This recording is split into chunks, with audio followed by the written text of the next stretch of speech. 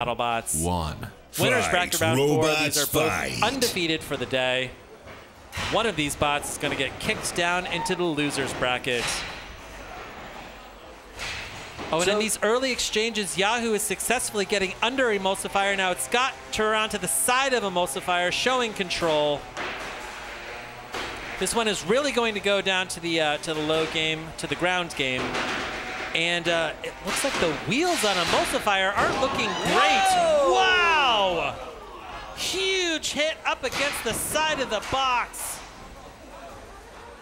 Emulsifier came out here today. Oh, Whoa, no! Look at that. Stickbot falling apart there. Emulsifier came out here today with 2 mini-bots that it's running to help it out, but they have played almost no factor in this fight.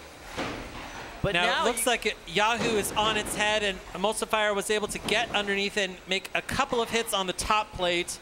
That wedgelet on the side of Yahoo is bent up. The other wedgelet is gone.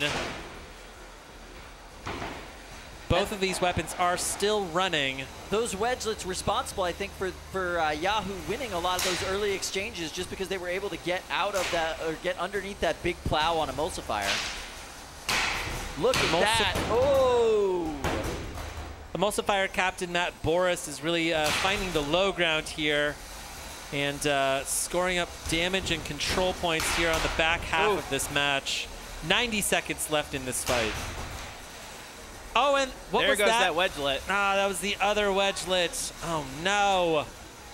Look at the front of that plow on Emulsifier, completely bent and chunked up there. That is some hard steel. Very difficult to do that kind of damage. Oh no, and Fluffy just lost one of its 2 hats. And Fluffy's head is starting to come off, Chris. Yeah, that's not good. Oh, we've got a tapping on the